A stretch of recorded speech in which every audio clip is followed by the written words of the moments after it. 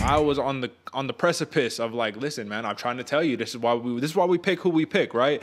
But your man, he staged an epic comeback, and a comeback for the ages, man. Nate Mayhem Maness showed why his nickname is Maness, or is Mayhem, excuse me. It's because when he gets dropped, man, he said it himself. He says, I got put out, I got woke back up, and that brought out the brawler in me. I was able to let my hands go.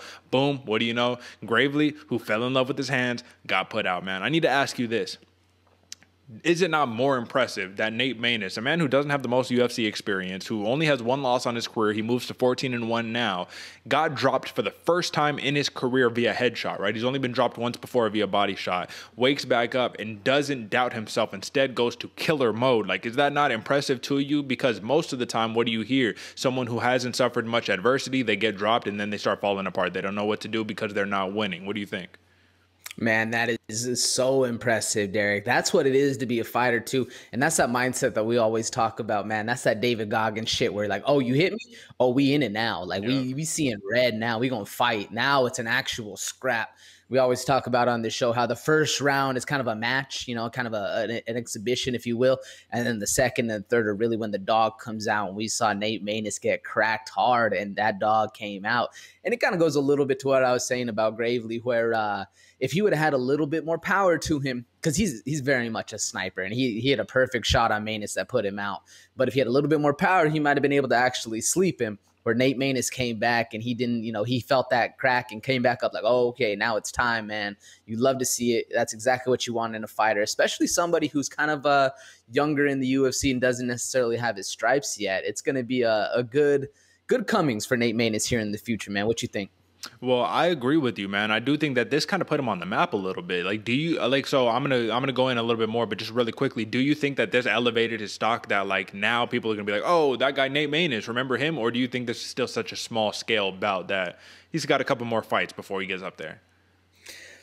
I could see needing a couple more fights to the casuals. But a lot of the hardcore fans, man, they know Tony Gravely is just an absolute dog in there. So that elevated his Nate Maness' stock a lot, in my book anyway. No, absolutely. I completely agree with you, man. He did close as a plus 160 underdog, man. So he pulled the upset here. This is his fourth win in a row. This one got performance of the night bonus as well. And I think it's not just because of it was a crazy comeback, but knowing Dana White and, you know, the UFC brass being like, oh, you did that to Gravely?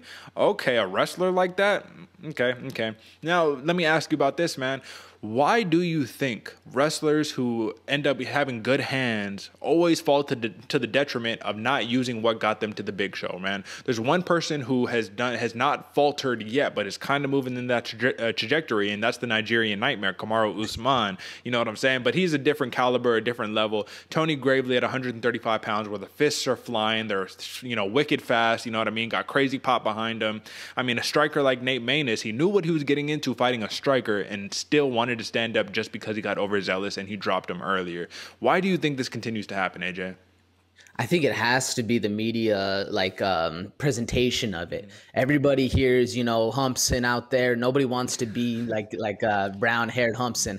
And so it's really kind of like a presence of mind where you think like, if I wrestle this guy, nobody's going to like it. You know, I'm not going to get the performance bonus. Everybody's going to talk shit. But I cracked him one time. Maybe I can do it again. And you kind of really start to fall in love with that aspect. And I mean, when you're throwing, you know, knocking people out, it's a lot more flashy too than when you're just wrestling people, especially if that's your style. You know, everyone's expecting it. So.